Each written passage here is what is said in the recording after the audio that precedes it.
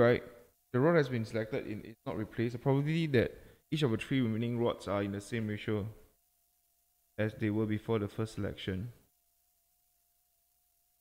Still use the same rule, essentially.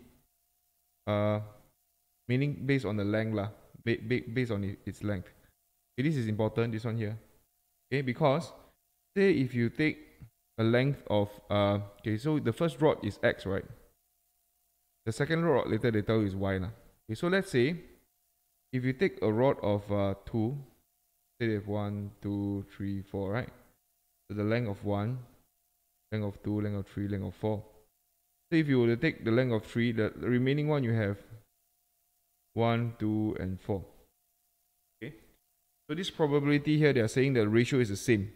So in other words, as before, because just now it was directly proportional to the length, right? So this is 1 out of 1 plus 2 plus 4.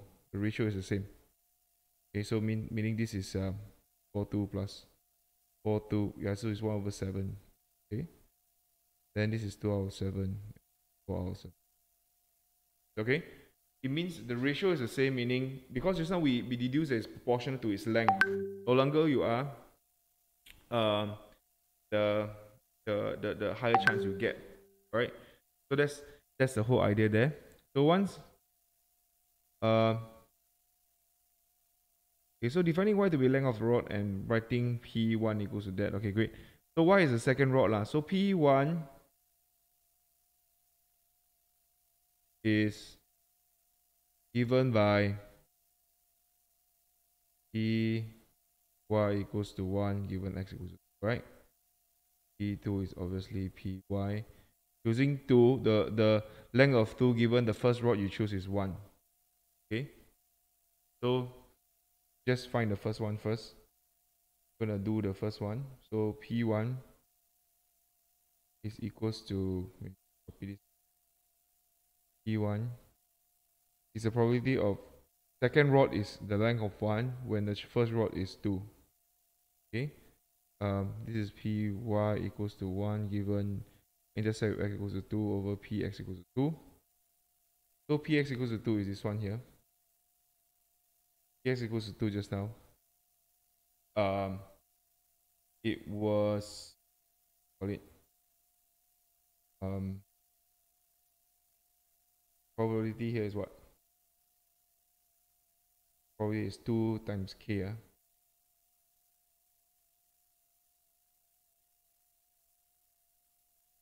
Same ratio doesn't mean have exact same ratio, meaning same proportion. Your whole probability have to add up to 1, so you cannot have the same probability as before, but it has to be the same what do you call it, the same same proportion.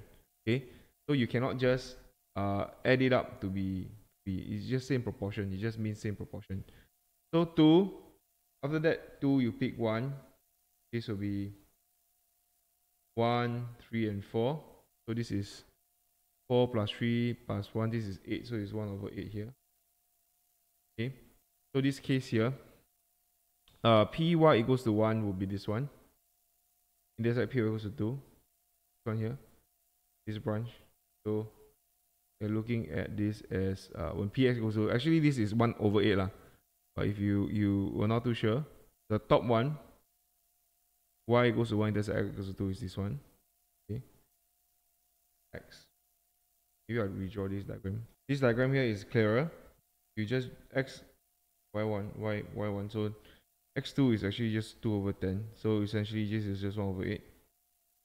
Then P2 would be Py equals to 2. Means you choose 2 for the second one. And since the first one is 1, so Py equals to 2 intercept x equals to 1, x equals to, so 2 x equals to 1 here. This will be 2, 3, and 4. So y equals to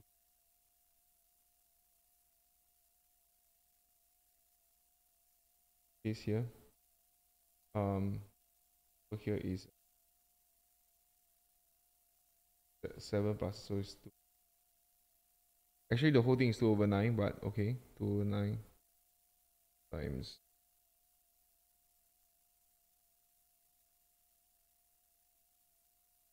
Okay. So P1 over P just be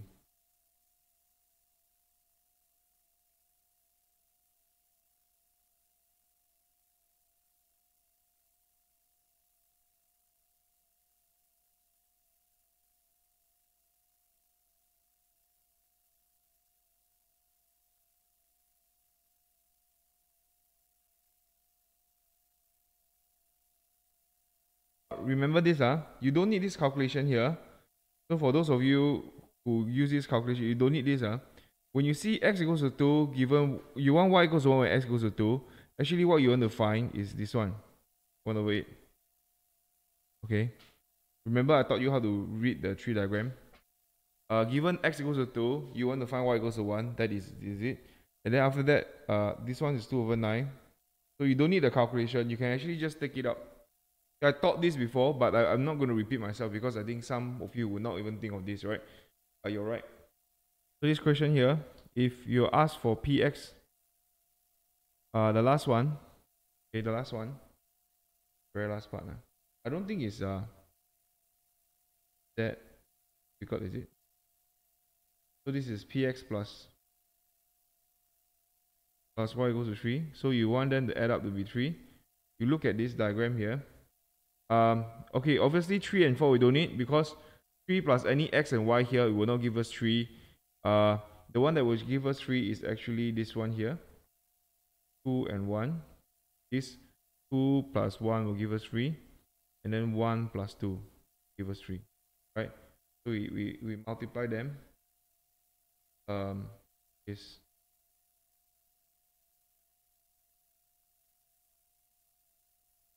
8 plus 10. 10 times 8. 1 over 10 times 2.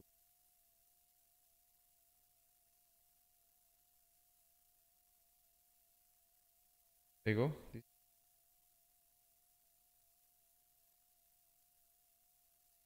Yeah, I should just write